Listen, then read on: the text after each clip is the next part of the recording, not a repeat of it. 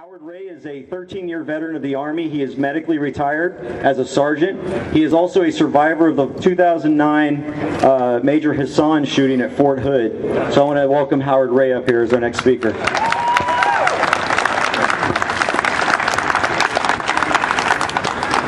Well, good morning, you gun nuts. How are y'all? All right, great. Well, as CJ mentioned, my name is Howard Ray. Spent 13 wonderful years in the United States Army protecting this country. And unfortunately, on November 5th, 2009, that nearly came to an end.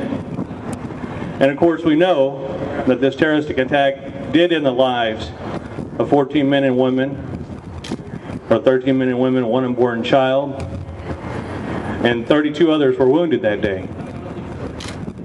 One of the things that I've learned as a result of that day was to never be without your gun. See, I was in civilian clothes that day.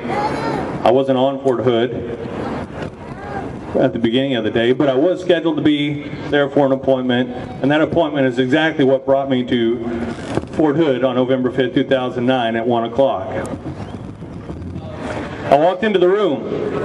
I looked at my brothers in arms, most of which were combat veterans, and I looked at them and I said, "I love you," just halfway joking. If any of you have been in the military, you know the kind of satire and humor that we get out of messing with each other. And what ultimately ended up happening is the group facilitator said, "What, do you think something's going to happen to us?" Man, if I'd only known. Now, moving forward, I was given an award for saving the lives of 9 people that day. But ladies and gentlemen, I'm here to tell you those 9 lives should have been protected with their constitutional right to carry. That shouldn't have come down to one person or one individual to protect a certain group of people.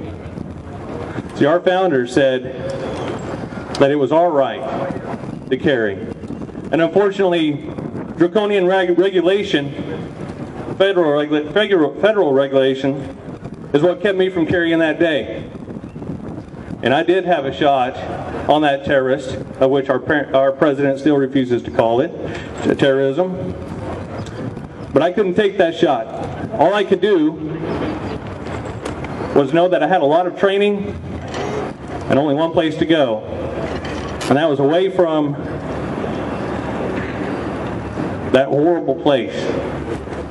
Now, I stand before you today not just to tell you about my story and how it affects so many families of our United States military, because we also know that another shooting took place, not a terroristic shooting, but an actual shooting took place April 2nd of this last year.